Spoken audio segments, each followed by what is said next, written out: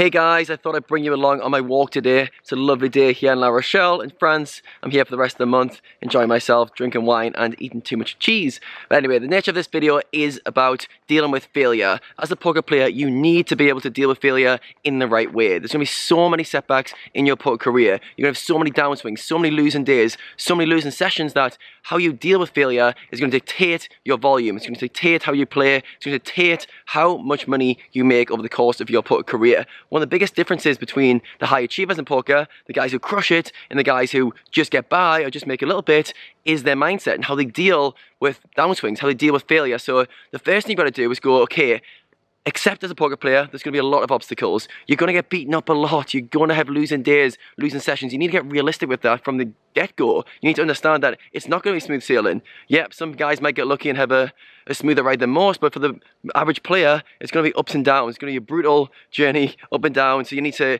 get used to thinking about it that way. Okay, failure is going to happen. Then you need to be like, okay, I need to get realistic with it. Every time I have a setback, I need to find a way to push past that, push through that. Failure or losing or any sort of setback is just a chance to learn. It's practice. It's always practice. So as a poker player, say you're moving at buy-ins and you lose, you get beaten up.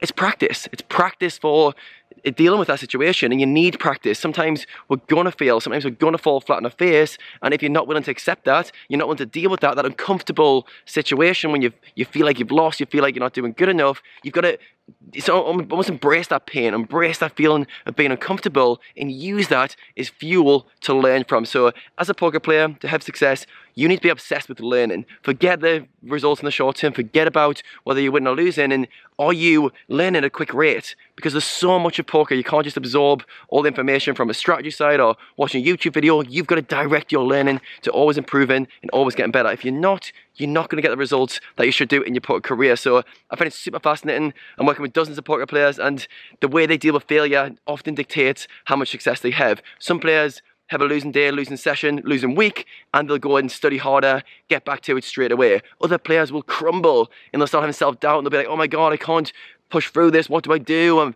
losing, like, I don't know how to deal with this. And it's that relationship with failure is going to dictate your whole poker career. It's going to be a consistent thing. You're not going to be able to run away from it. Even if you get amazingly good and awesome win rate, you're still going to have losing sessions, losing days. You're still going to have to deal with failure no matter what. So start to think about your poker careers. How can I learn quicker? How can I just keep moving forward? How can I push past failures and keep moving? How can I change my mindset so I don't think about failure as a judgment? When I have a losing day, I don't think I am a bad player. I just think, okay, things haven't went well today. How can I learn from that? So it's making that mindset switch from failure being like so black and white, and this is who I am, I'm a failure today, I'm a good player today, and thinking about, okay, failure is practice. How can you use failure to drive you forward and get comfortable with that feeling throughout? You're going to have your whole poker career that sometimes things aren't going to go your way. So start to toughen up, start to use that mindset of yours in a positive way, start to think about how you can embrace failures to learn more, to grow more, and become a better player. If you enjoyed this video, don't forget to subscribe to my channel.